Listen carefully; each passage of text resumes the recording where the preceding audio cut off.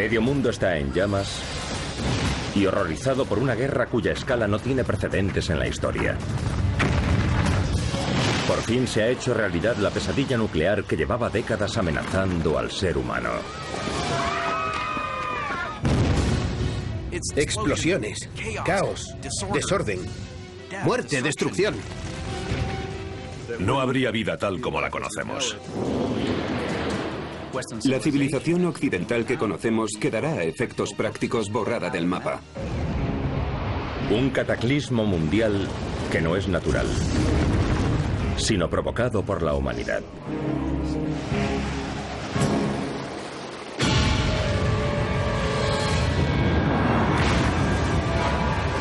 ¿Estaremos preparados para cuando llegue el fin del mundo? ¿Podrá alguno de nosotros sobrevivir?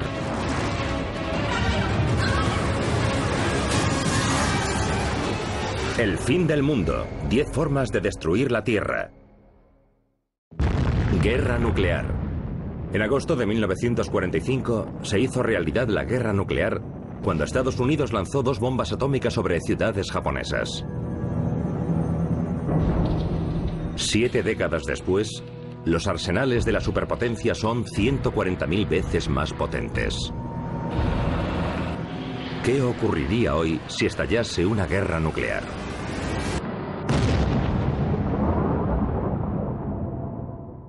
Querremos escondernos en un lugar lleno de provisiones y preferiblemente bien protegido.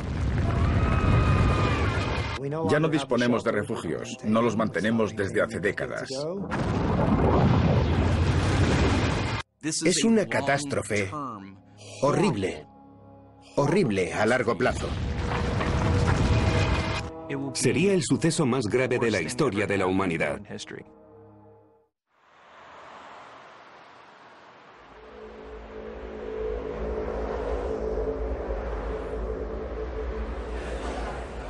Es una mañana normal en Filadelfia, Pensilvania. Llegan los turistas para ver la famosa campana de la libertad. El ciudadano medio no recibiría ningún aviso. La imponente campana de casi 1000 kilos de peso parece indestructible a pesar de su famosa grieta.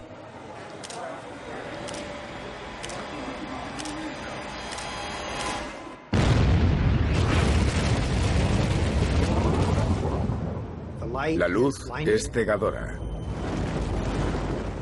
La campana está al borde de la fusión y después desaparece.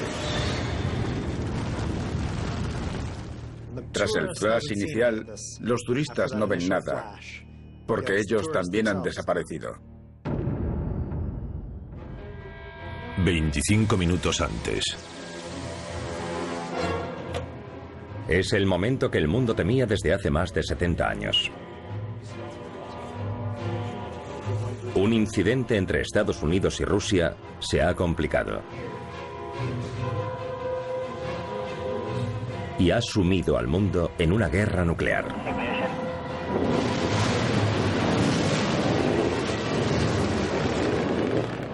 Ignición. Las primeras explosiones nucleares de la guerra no pretenden destruir edificios ni matar a la gente. Se lanzan misiles balísticos intercontinentales a la atmósfera para que exploten a casi 500 kilómetros de altura sobre Estados Unidos, Europa y Rusia. Su objetivo es destruir la electrónica.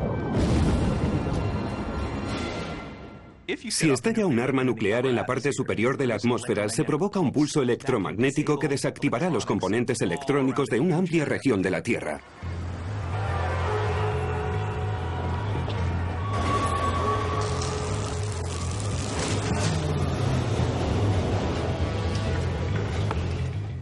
No es fácil calcular qué efectos tendrá, porque es una zona enorme. Habrá algunos dispositivos que resulten afectados, aunque no totalmente destruidos. Se creará una situación caótica en una sociedad altamente tecnificada. El pulso electromagnético hace pasar corrientes muy fuertes por los circuitos electrónicos creando el caos.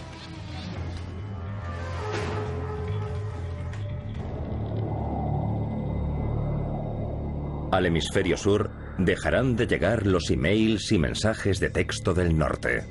¿Hola? ¿Hola? El mundo interconectado empieza a desmoronarse. En Sydney, Australia, una ejecutiva internacional pierde el contacto con su colega de Wall Street. Hola.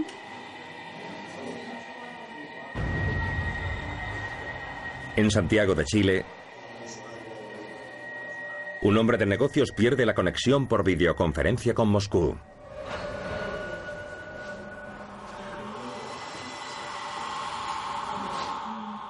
En el hemisferio sur, solo hay confusión. Mientras que en el hemisferio norte, donde ha comenzado la guerra, se extienden los desórdenes. En las autopistas de Estados Unidos, Canadá, Europa Occidental y Rusia, hay grandes atascos de tráfico por el fallo de los sistemas electrónicos de los coches. La confusión se agrava porque hay dispositivos que fallan y otros que no. Algunos coches se paran. Esto creará el caos en las vías públicas y habrá atascos durante horas, puede que incluso días. Es como si sucediese algo extraño y espeluznante.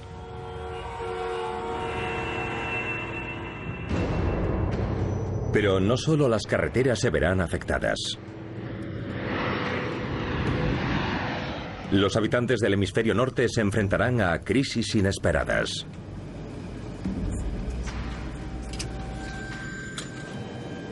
El piloto de un avión de pasajeros inicia el descenso hacia Bruselas, Bélgica,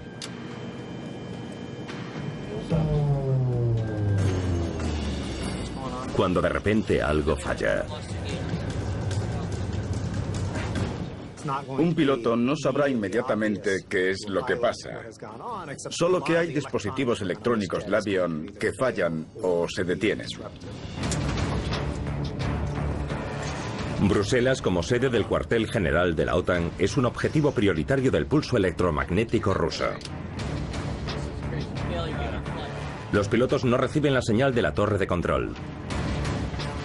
No pueden aterrizar y se quedan sin combustible y sin opciones.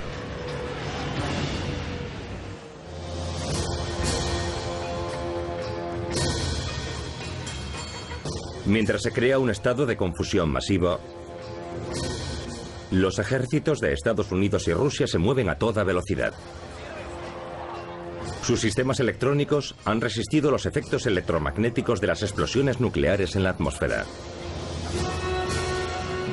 Las grandes potencias nucleares despliegan sus arsenales.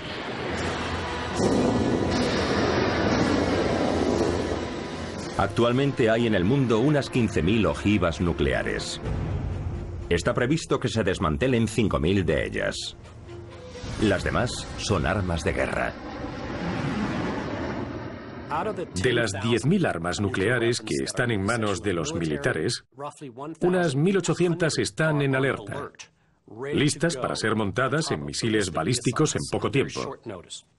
La mayor parte de las armas nucleares en alerta pertenecen a Estados Unidos y Rusia. Gran Bretaña y Francia tienen unas pocas. Gran Bretaña unas 40 y Francia unas 50. No hay otras potencias nucleares con ojivas nucleares en alerta. Mientras que las ojivas británicas y francesas están en los submarinos, Estados Unidos y Rusia tienen misiles en los submarinos y en tierra. Los misiles terrestres están en el corazón de cada país. Ambos países los tienen en silos, pero solo Rusia dispone de lanzaderas móviles. Son armas diseñadas para matar y destruir con una eficacia inimaginable. Si fabricas un cohete muy grande y ojivas nucleares muy pequeñas, no tienes que limitarte a montar una ojiva en cada misil. Hay misiles que tienen hasta 10 ojivas. cada una 50 veces más potente que la bomba que destruyó Hiroshima en 1945. En el primer ataque, intervendrán entre 600 y 700 misiles balísticos con ojivas nucleares de ambos países que irán en direcciones opuestas. Una guerra nuclear moderna se desarrollará muy rápido. El motivo es que hay muchas armas de un bando apuntando a las armas del enemigo y viceversa. El que golpee primero consigue utilizar sus armas. Si las dejas en el silo y permites que las ataquen, estás perdido. Es lo que se llama usar o perder.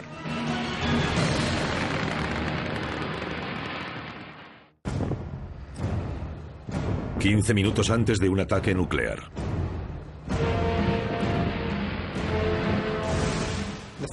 Antes de que haya noticias oficiales, los primeros indicios llegarán a través de Twitter, Facebook y otras redes sociales, ya que la gente próxima a los hilos nucleares empezará a informar del lanzamiento de los cohetes.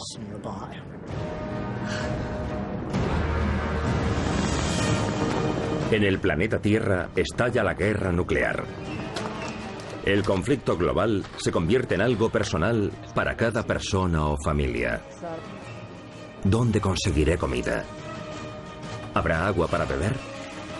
¿Me matará la radiación? ¿Puedo esconderme?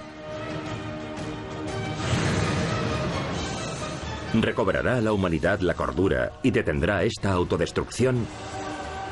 ¿O es el inicio del capítulo final?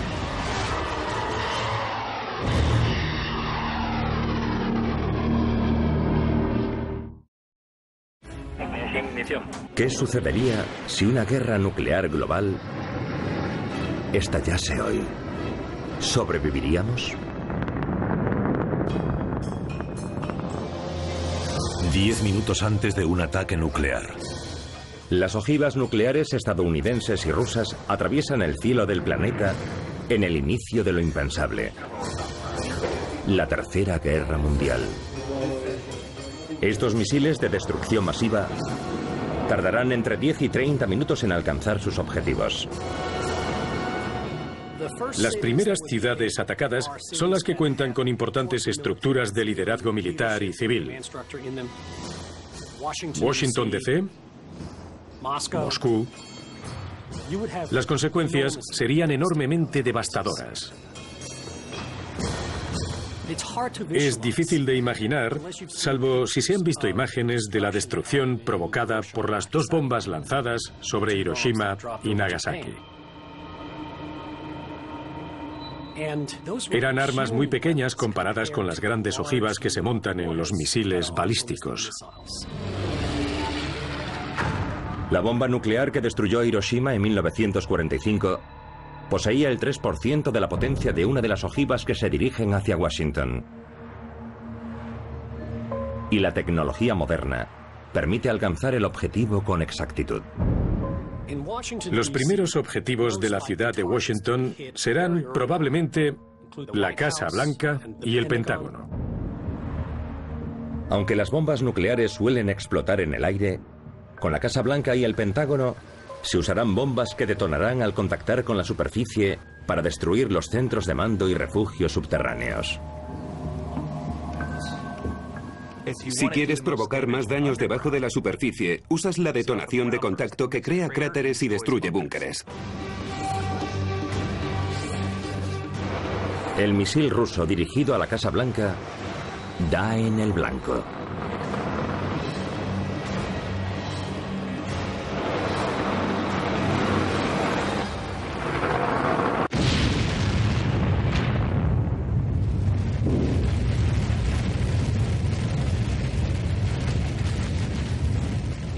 La explosión de una ojiva de 500 kilotones en la Casa Blanca produciría una bola de fuego de 1,5 kilómetros de diámetro.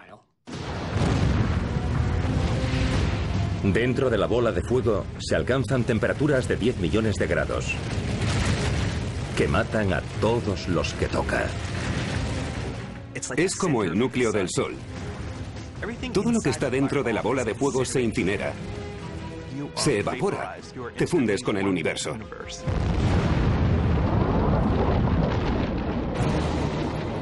La onda expansiva fuera de la bola de fuego es casi igual de letal.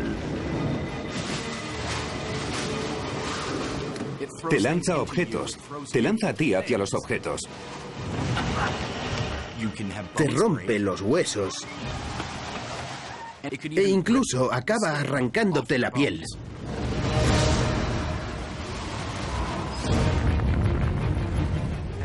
Se emiten grandes cantidades de energía térmica. El calor de la explosión es capaz de producir quemaduras de tercer grado en personas en un radio de 10 kilómetros. Los edificios y las estructuras tampoco se libran. El monumento a Washington, de 170 metros de alto, se derrumba. Los bloques de mármol y granito del monumento a Washington se harán añicos debido a la presión. Se pulverizarán, se convertirán en polvo. La estructura cristalina del granito, que le permite soportar la gravedad, se deshace bajo presiones altas.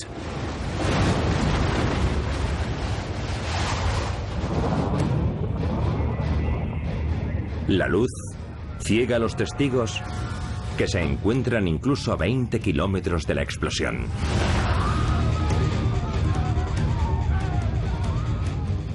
Si estamos lejos de una explosión nuclear que no nos mata al instante, el flash de luz es tan potente que puede cegarnos, inutilizarnos la retina. La ceguera dura unos minutos. Pero estas personas no vivirán lo suficiente para recuperar la visión. En una explosión de contacto con la superficie de Washington morirían 300.000 personas. Imaginen que se producen más de una docena de explosiones en toda la ciudad.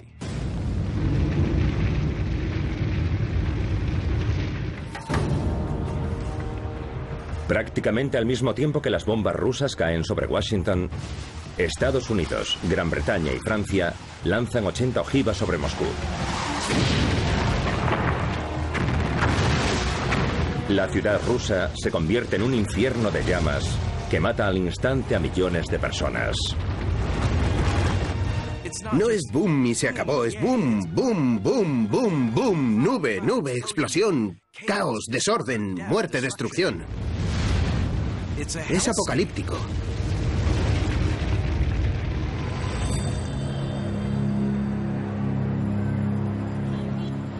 Mientras las llamas envuelven las capitales de Estados Unidos y Rusia, hay miles de millones de personas que aún no saben que se ha iniciado una guerra nuclear. En Sydney, Australia, nuestra ejecutiva trata de contactar con sus colegas de Estados Unidos y Europa, pero no puede establecer comunicación alguna. Hay un problema grave.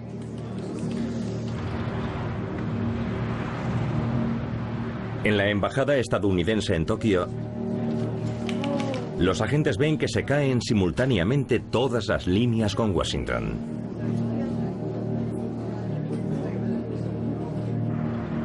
Algunos gobiernos empiezan a reconstruir las noticias de los satélites espía y meteorológicos. Deben unirse a la batalla o mantenerse neutrales.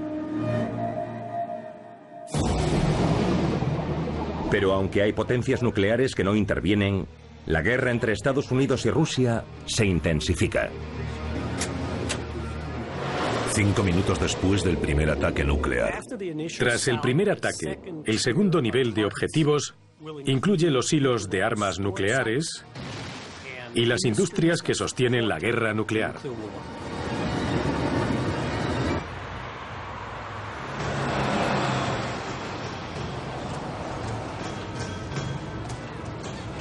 Entre esos objetivos hay ciudades como Filadelfia, cuyos habitantes siguen sin saber que hay una guerra nuclear.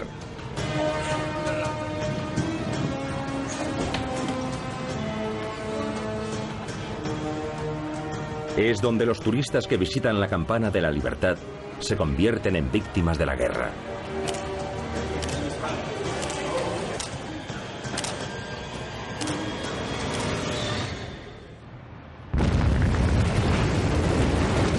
La carnicería es atroz. Y es solo el comienzo.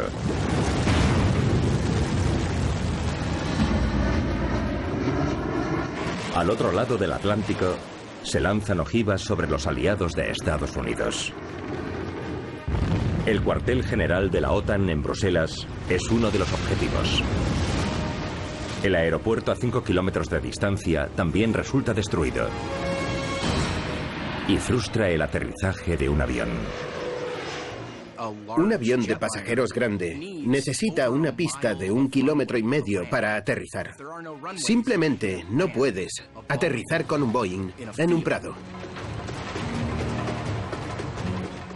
No llevan mucho combustible de reserva por el peso.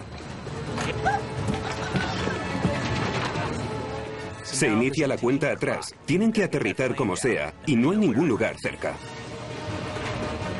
En el mundo, en cualquier momento, hay unos 10.000 aviones en el aire.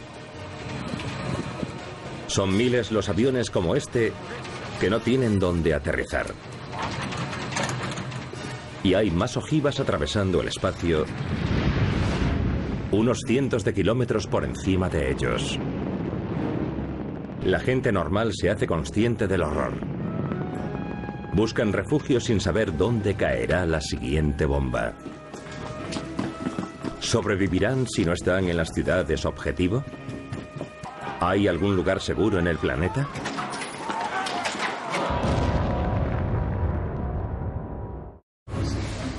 Imaginen lo inconcebible, que se extiende una guerra nuclear por el mundo. ¿Estamos todos condenados? ¿O sobrevivirán unos pocos? 15 minutos después del primer ataque nuclear. Las capitales, las grandes ciudades y las bases militares de Estados Unidos, Rusia y Europa han sido destruidas.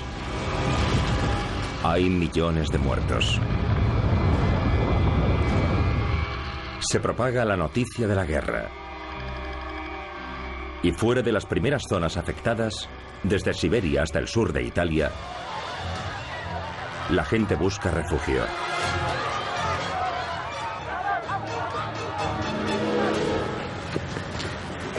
En Kansas, en el corazón de Estados Unidos, llegan los primeros ocupantes de un búnker de supervivencia de alto standing, construido en los restos de un silo utilizado para guardar un cohete Atlas, el primer misil balístico intercontinental de Estados Unidos.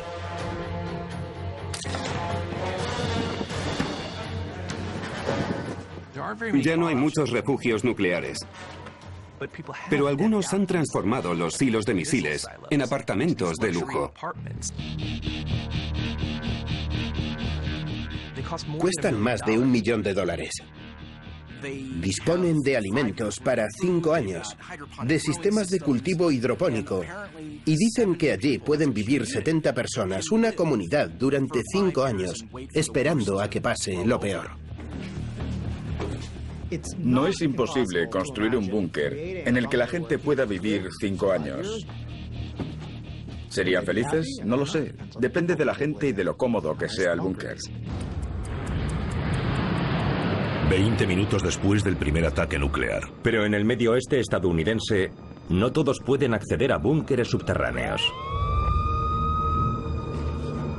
Los que no lo tienen, corren peligro.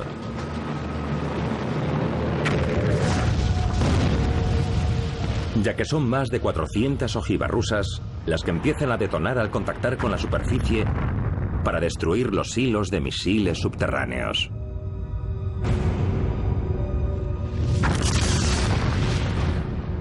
Las detonaciones de contacto son lo peor para la lluvia radioactiva, porque explosionan en el suelo y se mezcla el material radioactivo con la tierra que sale disparada al aire.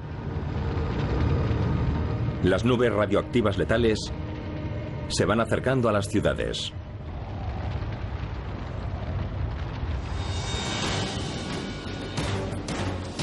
En la base aérea de Whiteman, a 1 hora de la ciudad de Kansas, Missouri,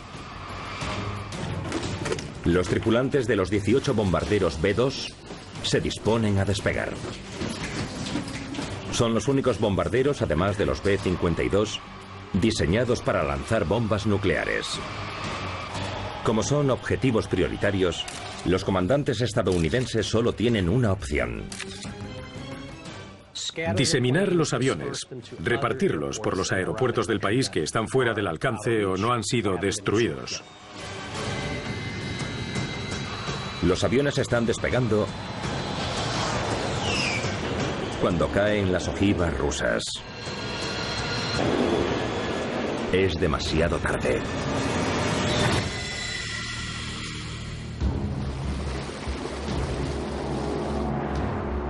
Mientras tanto, en Europa, hay otra capital de la OTAN alcanzada por una bomba de 800 kilotones, Roma. Es 50 veces más potente que la de Hiroshima y explota en el aire. La detonación se produce antes de que la ojiva toque el suelo. Para lograr la máxima destrucción, haces que explote en el aire. Si detonas una bomba nuclear sobre una ciudad, creas una onda de choque enorme que destruye todo lo que hay debajo. Dentro de los 5 kilómetros de alcance de la bomba está el Coliseo, de 2000 años de antigüedad. Se construyó con hormigón en masa. El viento lo pulverizará. Habrá vientos de 800 kilómetros por hora que extenderán este polvo a todas partes.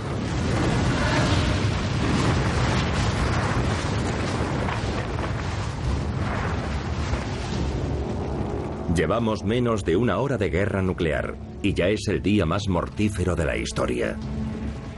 Las 1000 ojivas han acabado con 25 millones de vidas. Y lo peor está por llegar. Ahora los misiles apuntan a los centros más poblados con el único propósito de matar.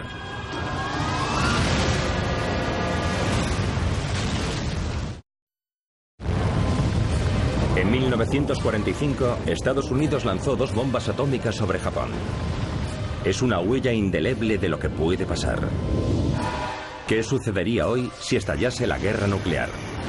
¿Sobreviviríamos?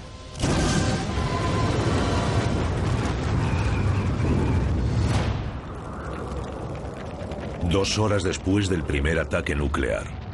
La Tierra se transforma en un infierno humeante, con unos 2000 hongos nucleares diseminados por el territorio de Estados Unidos, Europa y Rusia. Esta marea letal deja 10 millones de muertos y provoca el pánico entre los supervivientes. La Tercera Guerra Mundial ha convertido de repente las grandes potencias en gigantes heridos, habitados por refugiados desesperados sin un lugar al que ir.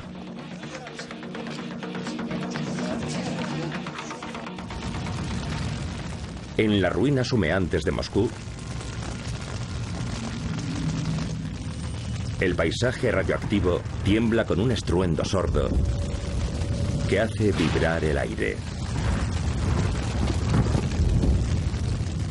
Es el sonido de las bombas que caen sobre Londres, a casi unos 1800 kilómetros de distancia. Hace una hora que se destruyó la ciudad, pero las ondas sonoras que se mueven a 1250 kilómetros por hora resuenan en toda Europa.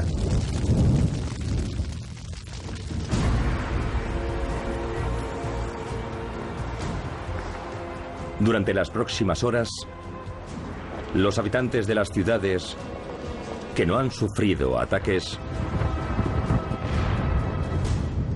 temblarán con el sonido de los lejanos bombardeos nucleares de hace horas. Los fantasmas de una guerra que aún no ha terminado. Los que no mueran al instante en los ataques iniciales tendrán que pensar en sobrevivir. Superar el horror, concentrarse, acumular comida y toda el agua posible. No salir, ocuparse de los suyos. En el subsuelo de Kansas hay 70 supervivientes en un búnker bien aprovisionado que saben que la espera será larga. Están dispuestos a defenderse de los intrusos. Pero, ¿y si sucede lo inesperado? ¿Qué pasa si uno de ellos sufre un ataque? ¿Qué pasa si sufre una crisis nerviosa? Me gustaría saber hasta qué punto han previsto las distintas contingencias, porque si aparece una irresoluble, morirán 70 personas.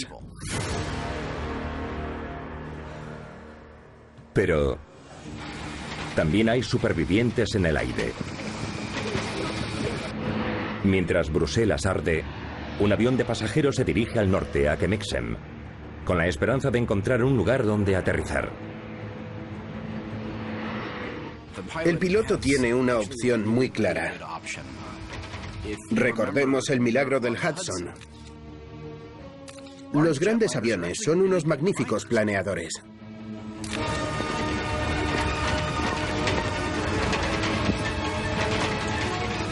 Con el combustible agotado, al no encontrar un aeropuerto, el piloto posa el avión sobre el río Scheldt.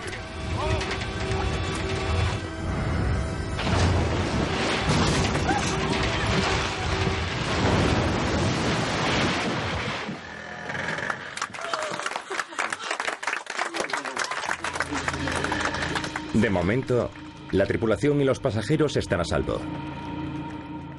Pero la lucha por sobrevivir en las cenizas nucleares no ha hecho más que empezar. Un silencio espeluznante cubre el planeta a medida que se intensifica el horror.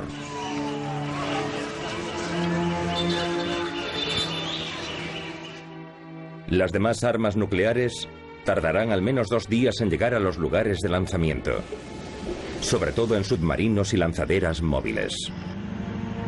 Los ataques se extenderán. Esas fuerzas pueden resistir días, incluso semanas. Teóricamente no hay un límite para el tiempo que puede sobrevivir un submarino escondido en el océano.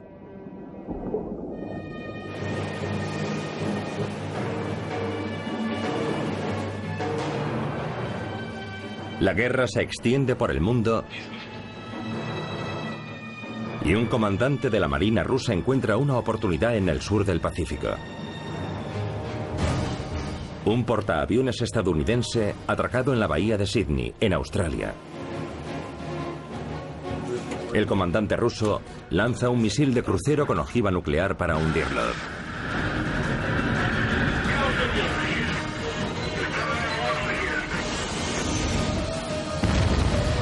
El buque y sus 6.000 tripulantes desaparecen al instante.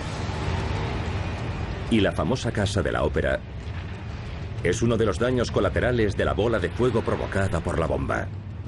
De repente se ilumina todo, más que con el sol de mediodía.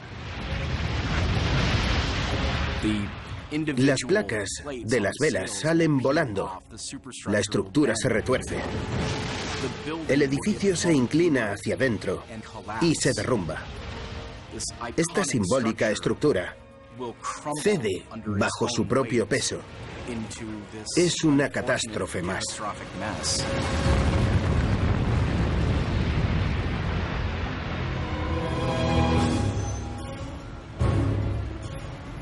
A unos 9.000 kilómetros de distancia, Estados Unidos ataca Pekín porque se sospecha que los chinos han participado en el ataque de Sydney.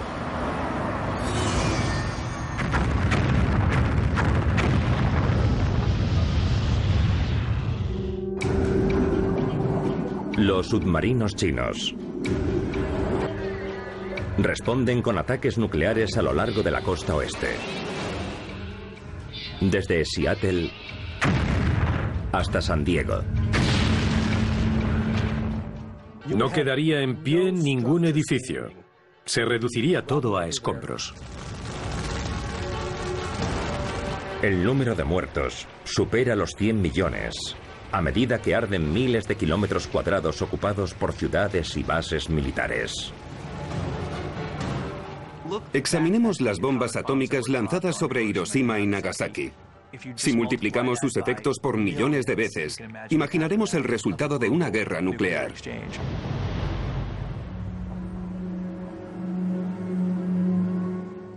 Mi abuelo me contó cómo llegó a Hiroshima después de la bomba en un barco médico. Lo que le afectó fue el olor a carbonilla, a muerte, a destrucción. Dijo que nunca había olido algo así. Ver tanta destrucción fue muy duro.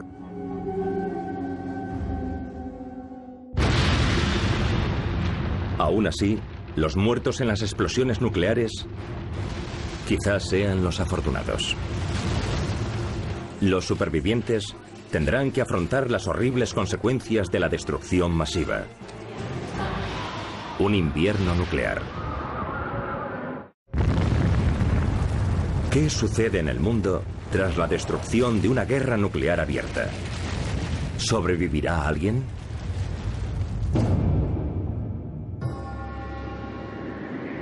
Un año después del primer ataque nuclear.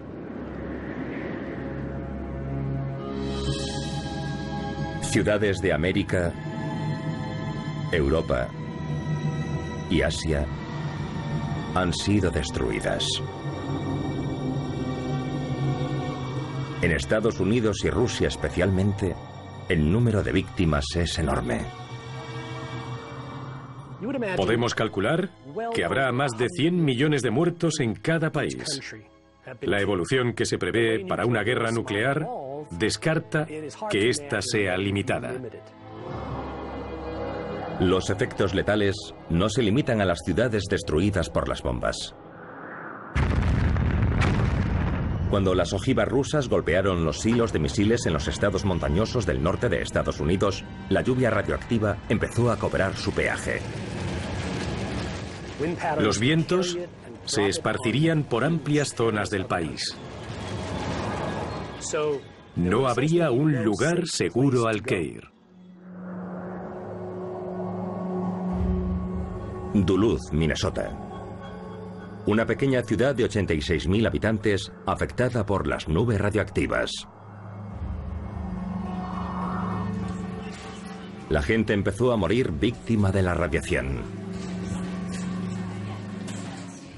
La enfermedad por radiación hace que los órganos y tejidos imprescindibles para el funcionamiento del sistema nervioso y sangre dejen de funcionar porque la absorben. De repente van mal muchas cosas. Aparecen pequeñas hemorragias, quemaduras en la piel, vómitos. Es una especie de envenenamiento. Se cae el pelo, el cuerpo deja de funcionar. Es una muerte horrible, lenta y dolorosa. La pena por la pérdida de amigos y familiares agrava la lucha de los supervivientes por conseguir lo básico: comida, agua y refugio. La radiación residual seguirá matando durante décadas. Para hacernos una idea de lo que sucederá en estas ciudades, pensemos en Chernóbil. Se evacuaron las ciudades próximas.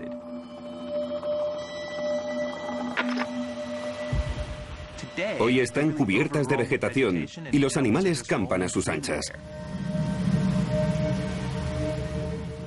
Eso es lo que sucederá en grandes extensiones de Norteamérica, por ejemplo.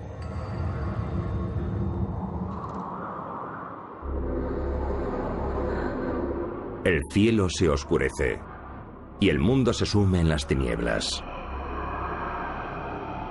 Las bombas provocaron incendios masivos que enviaron al aire 50 millones de toneladas de hollín. El hollín asciende a la atmósfera y se extiende rápidamente por el mundo gracias al viento. En consecuencia, el suelo no recibe la luz del sol. El hollín de los gigantescos incendios bloquea de tal modo la luz solar que el mundo se sume en un repentino invierno nuclear. Es una edad de hielo con lluvia radiactiva. Todo sufre daños en una u otra medida. Los científicos dicen que un invierno nuclear congelará a la Tierra durante 2 décadas. La aparición de este invierno es chocante. Es una horripilante catástrofe a largo plazo que podría suceder si hubiese una guerra termonuclear. El frío repentino destruye la agricultura mundial. En la guerra han muerto más de 200 millones de personas. Y hay muchas más condenadas. Son miles de millones de personas que morirán de hambre a consecuencia de ello. Si se produjese una guerra nuclear en el hemisferio norte, los efectos de un invierno nuclear se notarían más en Estados Unidos, Rusia y Europa. Los países del hemisferio sur se verían menos afectados. Imaginemos países como Argentina, Brasil o Sudáfrica, en los que es más probable sobrevivir tras una guerra nuclear. Supongamos que sobrevive la humanidad.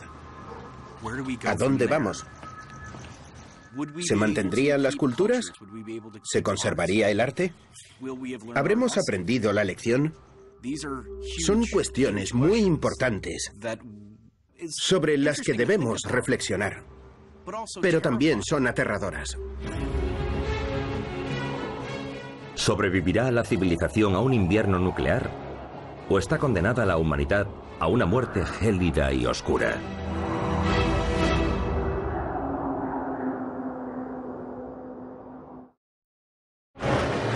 ¿Qué sucedería si las superpotencias del mundo utilizasen sus armas nucleares en una guerra abierta?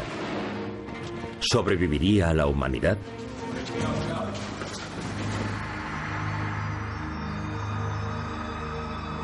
«20 años después del primer ataque nuclear». Al cabo de 20 años, la devastación de la guerra nuclear ha dejado en ruinas la mitad del planeta. Y ha perecido casi el 90% de la población mundial. En Kansas, el viejo silo de misiles reconvertido en un lujoso refugio nuclear se mantiene en pie.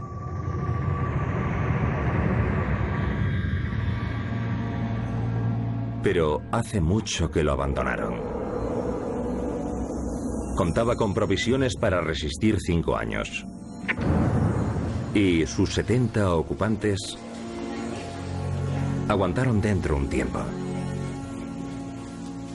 ¿Podemos construir un búnker para sobrevivir a un ataque nuclear? Claro. Asumamos que no vendrá nadie en nuestra ayuda durante mucho tiempo, si es que viene. ¿Podemos hacerlo? Sí.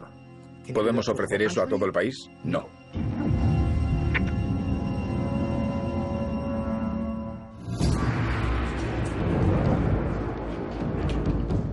Supongamos que sobrevive un grupo de gente que está en un refugio y llega el momento de aventurarse y salir a la superficie. Pisarán un terreno que no les resulta familiar. Todo lo que conocen habrá desaparecido.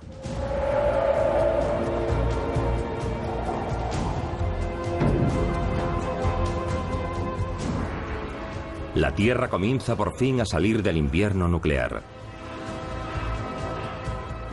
Los vientos deshacen la capa de nubes global.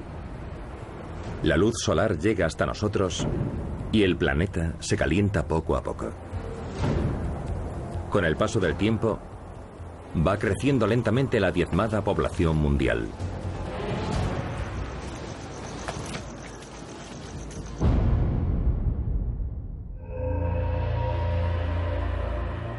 «100 años después del primer ataque nuclear». Al cabo de un siglo, las ruinas de las ciudades abandonadas están cubiertas de vegetación. La naturaleza las reclama.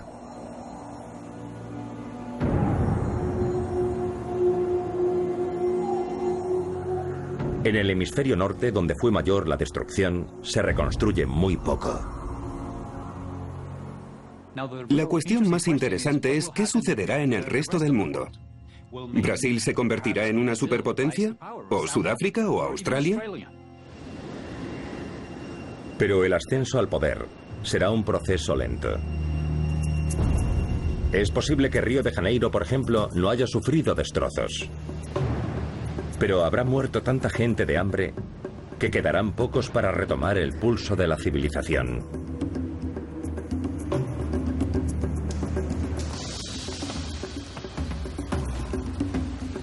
Los supervivientes de los países en conflicto se convierten en refugiados que buscan climas más cálidos. La gente migrará. Suponiendo que estén menos afectados, muchos abandonarán los países áridos para ir a Brasil o a Australia. Vemos cómo actúan los refugiados actuales. La guerra destruye sus países. Tienen que irse con lo puesto.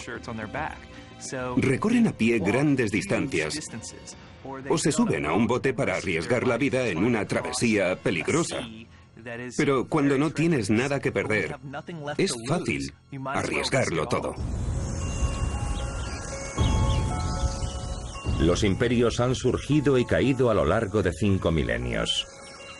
Solo quedan ruinas de los mayas, los antiguos egipcios, los griegos y los romanos. Pero la humanidad no desapareció con el hundimiento de esas civilizaciones.